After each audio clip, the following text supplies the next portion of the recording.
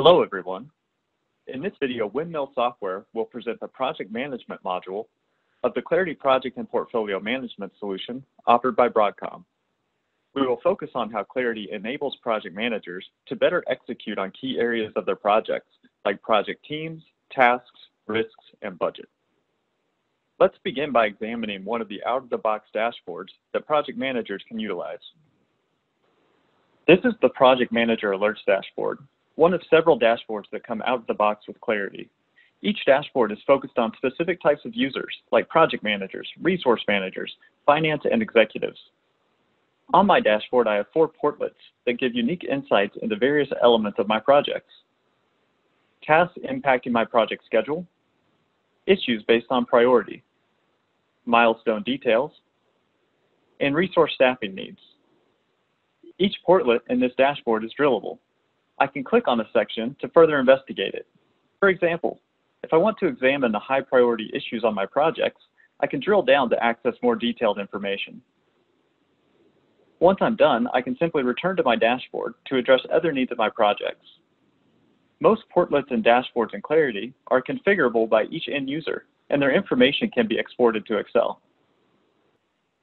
Now let's take a look at the list of projects. Each of these tiles represents an active project in my organization. I can filter the list to see only the projects that I'm involved in. Each tile has key information such as start and finish date, milestone timeline, effort and budget widgets, and quick links to navigate to specific pages of my project. Notice that the configuration for some tiles is different than others. These blueprints allow for unique configurations for different types of projects in the organization.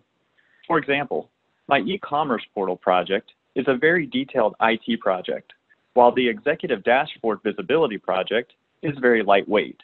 It only has some basic details and a status report. Each of these projects can be managed in the most effective way based on the needs of each team. Now I'll drill into my e-commerce portal project dashboard using a quick link. I can access all major modules of projects using the tabs at the top of the screen. Modules can be reordered, added, or removed based on the project blueprint. This dashboard gives me great visibility into key areas of my project. High-level risk and issue status, upcoming milestones or phase gates, baselining, project team utilization, a project actuals drill down, and key status indicators. I can view the project's details, which includes information brought over when I converted the idea to this project. I can update the general information like project start and finish date and objective. I can view and update the key stakeholders for the project. Keep in mind, we can configure this page with personalized fields as well. My project team consists of both labor and non-labor resources, as well as roles that have not yet been filled. As a project manager, I can add a role to my project and populate the expected allocations. A little later, we'll look at how resource managers can fill these requests. Or if your organization has a simpler process, Clarity can allow the project manager to add the named resource directly to the project. I can also update the allocations for each resource on a week-by-week or month-by-month basis. I'm also able to configure different fields to this view. Now, as I look at my task plan, I can view the work breakdown structure, or list of tasks, on the left. On the right, I have a timeline view showing the duration and dependencies of my tasks. I can open up the flyout on a task to view all the activity and detailed information. The first tab is for conversations. Here, project managers and team members have a chat area built into the task where they can discuss any progress and blockers to completion. This is a common functionality throughout the solution to simplify collaboration in your organization. I also have a to-do list area where team members or project managers can identify necessary activities within a task. This allows for an extra level of granularity without having to create a task for each detail. I can also see who is assigned to this task and assign more team members as well. I can view the task details and configure additional fields to my flyout.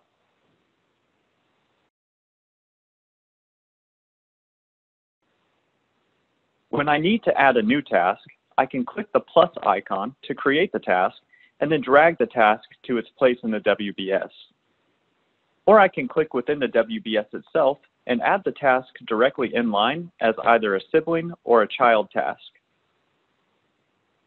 The timeline area is an interactive schedule where I can push out a task, add to the duration, and create dependencies.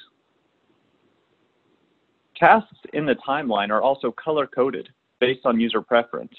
In my case, I'm using the task status. I could also choose cost type, that is, whether or not it is a capital or operating task, or I could create a custom set of criteria on my own project. Project managers have several out-of-the-box options in viewing their project tasks, including a Kanban board, where we can move task cards from state to state, a bidirectional interface with Microsoft Project, and the Clarity PPM Gantt view, which is more of a traditional schedule-based view. Now I'll move over to my project cost planning. Here, I'm looking at the details of my project cost forecast, or in Clarity terms, my cost plan. The cost plan breaks down project costs into detailed buckets. In this example, I have costs broken out between capital and operating, internal and external labor, and non-labor. These buckets of costs are also configurable. And while I'm only using 2 levels of grouping, the cost type and the transaction class, there are several more levels available to get to the exact level of detail that I need. A common challenge I see with several customers is reconciling project data with the financial team. Oftentimes, the project costs are broken down based on the limited categories of the PPM solution.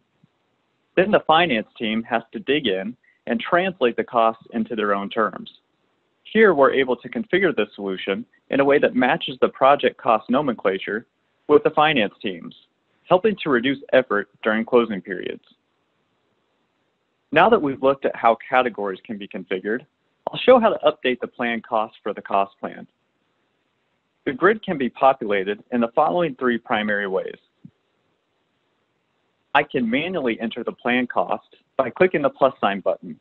A new row populates, and I can fill out the required criteria for my cost bucket. In this case, I selected operating and maintenance. Then, using my keyboard, I can tab over and enter in the costs month by month. I can also populate the grid using my resource allocations on this project. This option will take the allocations from the project team or the staff page we looked at and populate the grid based on their corresponding rates in the back end of the solution. This option is a little more detailed and much more time effective. Finally, I can populate the grid using my resource assignments on this project.